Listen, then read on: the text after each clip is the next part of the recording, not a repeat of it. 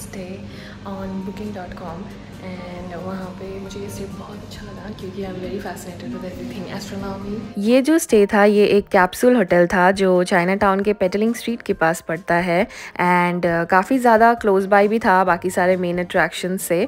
तो यहाँ पे जब आप एंटर करते हो ना, एंट्री के बाद आपको ऊपर आके लिफ्ट लेना पड़ता है एंड लिफ्ट लेने के बाद you have to go another floor and वहाँ से फिर आप रिसेप्शन में जाके अपना रूम असाइन करवा सकते हो। यहाँ पे कुछ कॉमन स्पेसेस थे जहाँ पे you can meet new people and this is the hallway. It looks so space like and this is the washroom जहाँ पे बहुत सारे stalls थे अंदर but it was a common one and then we go inside। तो ये space suits जो रखे हैं ये आप actually पहन के photoshoot कर सकते हो and then these are the lockers and this is the robot जो आपको queries वगैरह बता देता है। So this was pretty fancy and now let me take you to my room. This was my room and ये जो है आपको access card से खोल सकते हो, उसके अलावा आप नहीं खोल सकते and जो ये एक्सेस कार्ड है ये आपको नहीं खोना है क्योंकि ये सिर्फ रूम नहीं, ये आपका लॉकर और आपके कैप्सूल का भी एक्सेस कार्ड है। Now let me show you the locker size. It wasn't so big but आपका बैकपैक छोटा सा और आपके एसेंशियल्स ज़रूर आ जाएंगे। So this is how big it was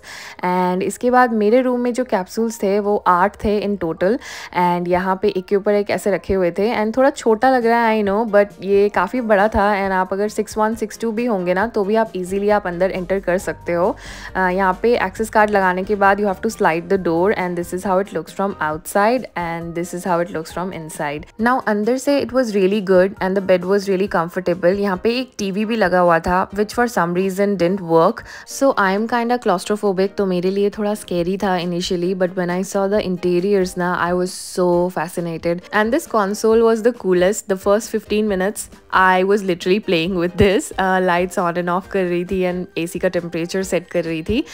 anyway इसके अलावा भी यहाँ पे आपके पास जैक्स वगैरह है, ये हेडफोन जैक्स था वहाँ पे और आपका USB A केबल भी लग सकता था एंड वहाँ पे वो प्लग पॉइंट भी था सो आप अपना लैपटॉप भी चार्ज कर सकते हो। So there is a safe as well जिसमें आप अपना एसेंशियल पासपोर्ट वॉलेट वगैरह रख सकते हो एंड फ़ोन भी and this work table was also there which I struggled to take out. It actually fell on me and उसके बाद उसे निकालने के बाद मैंने उस पर नेटफ्लिक्स देखा and also at my noodles.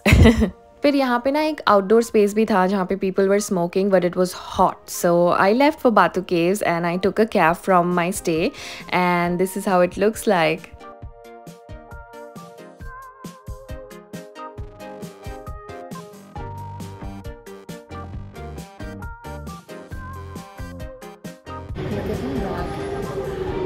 So beautiful.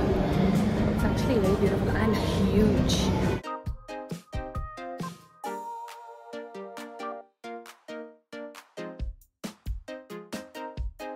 मेरे ऊपर ये जो केव देख रहे हो आप ये अबाउट 400 मिलियन ईयर्स ओल्ड है। I am all drenched in sweat but honestly limestone cliffs are the proud of hills no matter what you से।